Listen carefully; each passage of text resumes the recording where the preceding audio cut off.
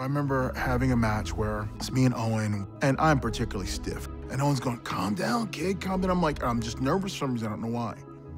So Owen just starts wrestling me, just putting me in and out of holds. Puts chin lock on me and goes, look down at your boot. I look down, my boot's unlaced. How'd that happen? So, go forward, wrestle around again, snap mare, chin lock. Look at your other boot. My other boot's unlaced, how did this? I know I laced my boots, this never happens to me. Tuck my bootlaces back down again.